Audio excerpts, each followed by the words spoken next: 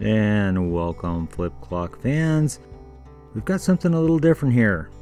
Might be considered a train wreck. This clock has been damaged pretty severely. We don't know the extent of it. And this is a very unique clock. You may have seen this before. This is rare.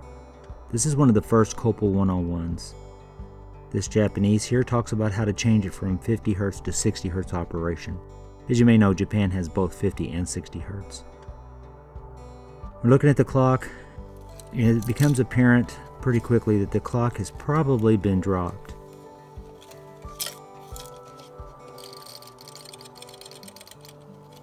We've got some tile issue here. It's a wonder that's even moving.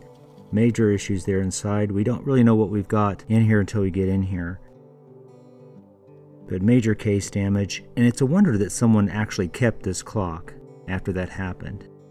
I'm very appreciative of it because this is a unique clock, and you may notice there's a plug-in. That's unusual for these clocks, and a switch. We've got to find out what the switch is for. Lots of tiles and pieces, but the glass is intact. I'm looking over, trying to get a grasp of what might have happened. The mechanism here looks to be in good shape. And if you keep your eyes open, if you've had any experience with clocks, you'll notice that is not a typical Copal mechanism. The clock itself came directly from Japan, and this clock was Japan's first digital flip clock. It was designed by Riki Watanabe in 1964. It really could be said to be the flip clock that got things started, because the Copal motors, especially the Copal 2, went on to show up in most every flip clock. Every flip clock that's still running today, that is. These are excellent motors. The Japanese perfected the flip clock technology. So I've taken off the two screws here that hold the mechanism in place. And we've got more tiles falling out.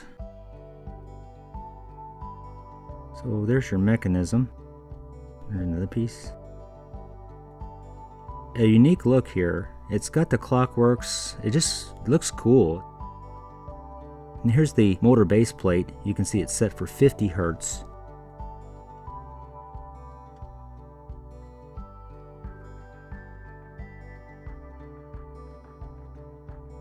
So you see here there's two wheels that a worm gear contacts.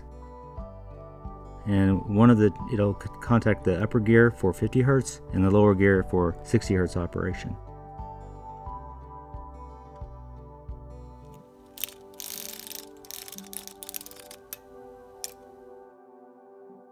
A good chunk of numbers missing, and they all seem to be from the same area, so that's consistent with a drop, because it's going to be like a force that comes through that clock. It bursts through, probably pounded out of those tiles.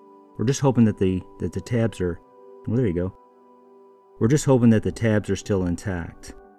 That it was just that sudden force that blew them all out.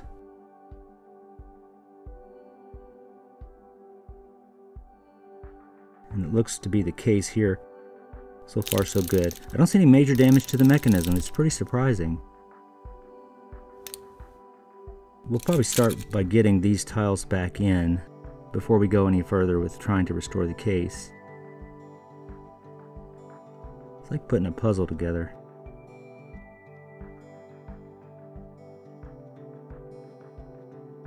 Again, the case, the restoration of the case, getting it fixed. We'll have to decide on that. You're going to have to think about what you might do. What I end up doing you may not agree with. But I've got something in mind here to try to preserve the clock. Maybe not to make it perfect. There's that glass. These Copal Calsons, they had glass in the past, the first ones, which is wonderful when the glass is still intact. So they clean up very nicely.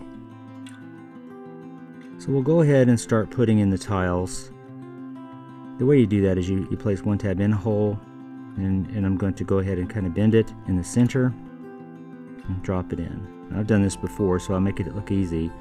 Now, you don't know with any flip clock tile if it's going to be able to take that, if it's gotten brittle over time, or if it's going to accept that bend, because I'm bending it, and I'm trying not to bend the tabs. You see I'm flexing the tile itself. it's going in great. So we'll go ahead and finish that up. I actually don't even know yet if I've got all the tiles. I would presume I do, and one could have got out that big old crack, but I won't know until I get to the end if I've got all the tiles. And our last tile completes it. Let's see how we're flipping here.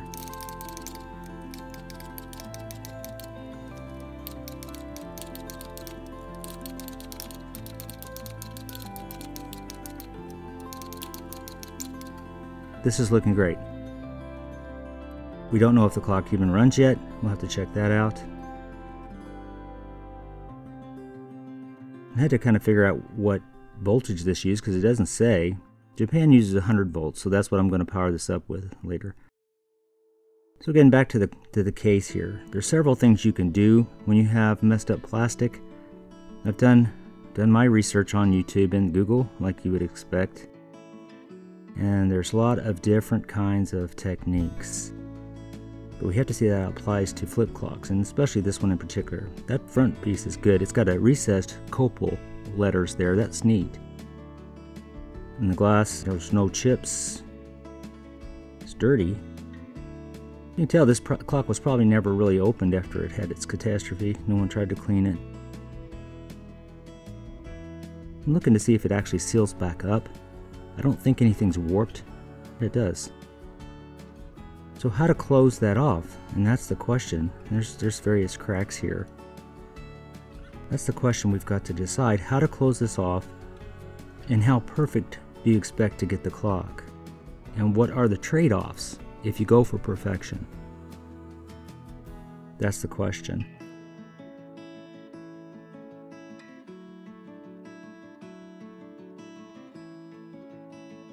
See, there's a couple pieces missing there, and the crack's pretty evident there. So after doing a lot of my homework here, some people have taken to correct plastic with a soldering iron or a heat gun, and I actually practiced that on another piece of plastic. But what I found out about this plastic, which is ABS plastic, Cycolac in particular, is that this stuff takes a lot of heat to melt, a lot more than your cheap old plastics. The Cycolac that they used is good stuff. So I get that, and then you know what I decided? You risk warping that plastic, so I'm not going to use heat. So another thing is acetone. Acetone will melt plastic. I've told you about that before. Acetone's bad stuff. Now that stuff is thin, and when I practiced with it on another piece of plastic, it went inside that crack and wicked right up to the other side. Now the people who are using this, a lot of car buffs and motorcycle guys, they're going to sand that on the outside and repaint it. And you think, well, you could sand it and you could polish it. I'm going to tell you later why I'm not going to do that, and there's a good reason. So I'm going to go back to my old standby, which is a good standby, which is a good work for this type of stuff, and that's going to be super glue. But in this case, not only super glue, but super glue and baking soda, which makes a firmer bond, and actually will cure quickly. The super glue could wick, but if I put it just on the inside of the crack, it won't, and it didn't. So here we are. I've completed the process. So I put it on the inside of the crack, closed it so it didn't wick out, but then I immediately put that, sprinkled lightly, that baking soda on there. That caused it to cure immediately, to stop it from trying to work its way to the outside. And none did work its way out. That plastic, that's just rough plastic from the break. Now we have to see if it's going to go back together. Did it get warped in the drop? And you can see pretty quickly that no, it did not.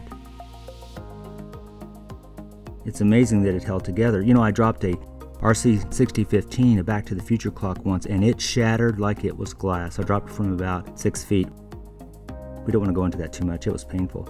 It destroyed it. Now you look here. I want you to see something. This is a Copal 101. A Copal 101 that has a kind of a nice shiny finish. That's kind of the standard on this. But look over here. There's no shiny on it at all. In fact, it's got more of a matte kind of look to it. I don't know how they did that. So I could sand that out and I could polish that. but I'm going to get away from the actual look that I think they were going for in this clock, which is a matte finish. So I'm going to let it go for now. We'll go back to that, like, you know, someday if someone else wanted to follow up my restoration, they could, because I didn't mess it up to any point where they couldn't undo what I did. But for now, I'm going to leave it. This thing here didn't require any touch up at all. I didn't even have to clean it. It was clean. The glass cleaned up very nicely, as you would expect. No scratches. Clear as a bell. So it's going to look good when we get this all together. So a little closer look at our mechanism. We've got it set for the 60 Hertz. I do have this voltage down to 100 volts because that's Japanese voltage. My household runs at about 122 volts, and I don't want to overpower that motor. I don't want to take any chances. There's that worm gear in action. Onto the lower gear now of that stacked gear set. That's for the 60 Hertz operation. It's really cool to watch this work. I'd almost like to just leave it out in the open so I could watch it. Everything's functioning fantastic. Everything's going well. The light is working fine, and it is controlled by that switch. You can see this bulb looks new. And I believe it's probably because the owner had that turned off for most of the time, if not all the time. It looks almost unused. And there's our switch. It is a switch that is rated for 125 volts. Now when I first started this motor, it sounded like a train coming off the tracks. And it needed oil. And the cool thing about these Copal 1s, which is what I call them, is that you can oil it from the backside, right over there by those two wheels. You can't do that with the Copal 2s. Now here's our transformer. It's a Japanese transformer that the Japanese would use if they came to the United States to power like their computers and stuff, because you don't want to overpower a computer or sensitive electronics like that. So this is actually geared towards Japanese. The packaging is for Japanese. Now this cord, it's for a 220 volt flip clock that I have, because this clock did not come with a cord, but that's the kind of cord that it needs. We've got it all together and it's looking fine. We're just going to check the light. It's working adequately. We'll check the flipping. Now I want you to notice something. Count the number of times the hours flip. So there's 1, 2, 3, 4, 5 hour cards for every hour. Now look at the standard. There's 1, 2. So there's only 2. They've redone how they used to do this. So this is a sign of an old clock. That's how you know you've got one of the older ones, because it has 5 hour cards. It's one of the ways. You know the other ways, different mechanism. So you can see what I've got. You can still see the cracks. On the desk, you're not going to notice it. I'm happy with it. I'm sorry if you're not, but I hope you agree with me. Someone else can come back later and do a different restoration. I haven't messed that up for them, and I've got the clock working again. It looks great, and it runs great. It's completely silent. The oiling really took care of business. So there it is, my set of Copal 101s. Thanks for taking the time. Hello, Flip Clock fans! My name is Miki Hiramoto, and here is what this label says. 60 サイクルの取り付け位置 Mounting position for 60 cycle seconds 50サイクルの取り付け位置 Mounting position for 50 cycle seconds 電源周波数による切り替えについて Switching by power source frequency 50サイクルから60サイクルの切り替えはケース側面の3ケのネジを取り、機械を取り出して、サズのようにモーター受け板を周波数に合わせて取り付けてください。For switching between 50 cycle second and 60 cycle second, please set the monitor strike plate as indicated on the diagram at left by taking out the 3 screws on the base of the case. Then the machine.